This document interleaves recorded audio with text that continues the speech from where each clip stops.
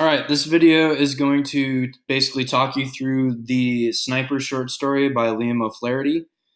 There's a lot of common misunderstandings and misconceptions about the story, so I just wanted to clear those up and show you the evidence from that in the text. So, to begin, it's twilight, so sunset, starting to get dark out. We're in Dublin. This is the setting. So Dublin is a city in Ireland, okay? And we are in the middle of a civil war between two groups, the Free Staters and the Republicans. Not Republicans like you think of in United States government and politics, but you have two different groups waging a civil war against each other in Dublin, Ireland, okay? Our main character, he does not have a name. He just is known as the Republican Sniper, or the Sniper, and he is on top of a roof.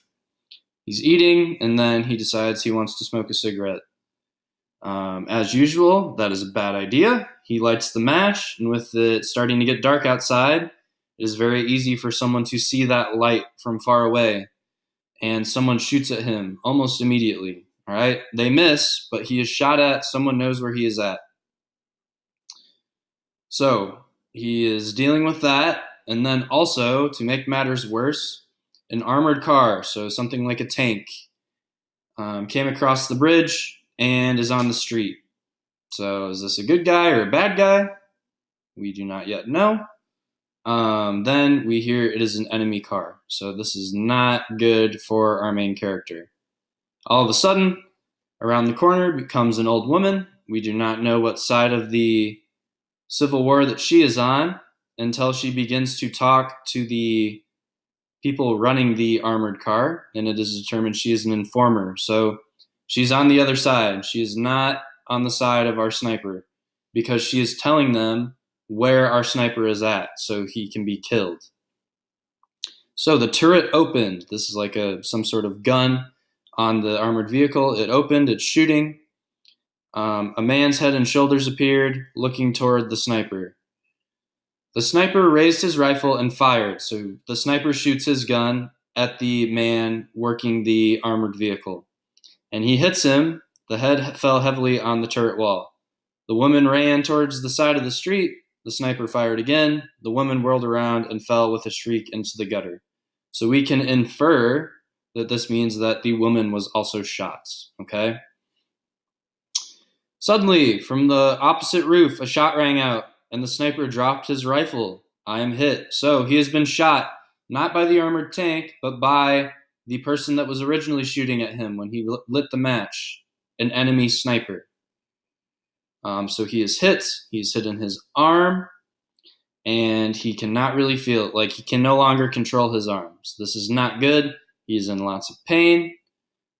He doctors the wound, so he tries his best to fix his arm. But he is still in a lot of pain. At this point, the armored car has retreated. It is out of the way. The machine gunner's head hanging lifelessly over the turret, so that means he killed the machine gunner on the armored car. And the same thing with the woman. Her corpse, which is a dead body, lays in the gutter. So he killed both of those people in an effort to keep himself safe.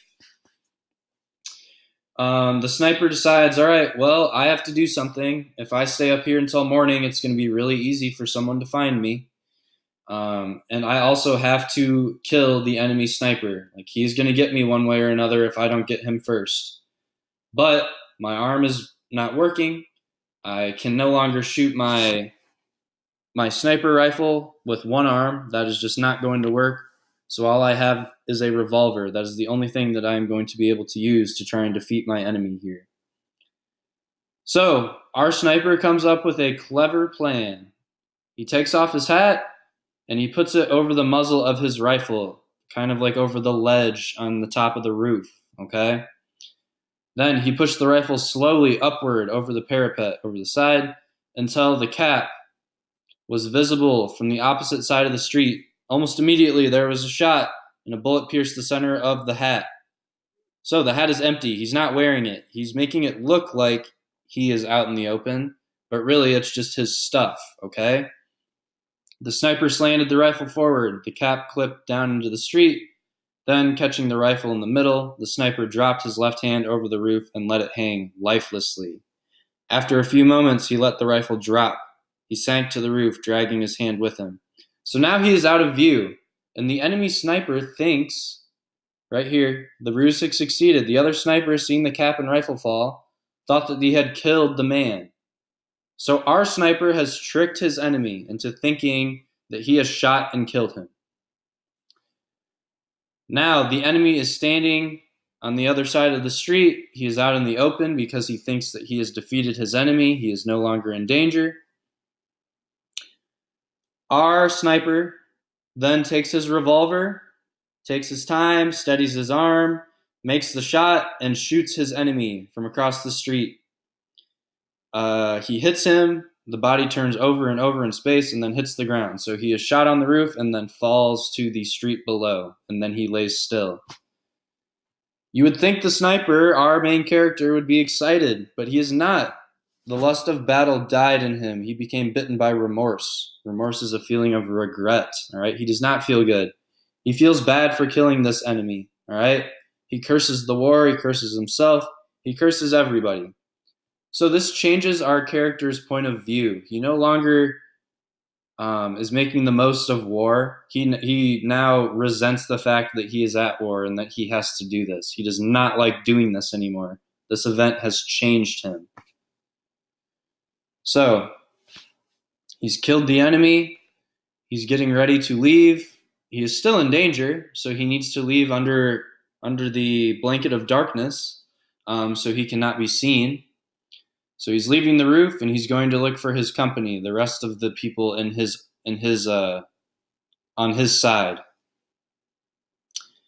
As he's leaving, he feels curious. He's like, wow, I wonder who that enemy was. He was a good shot. Now we need to remember, this is a civil war. Both sides are from the same place, fighting over the same place.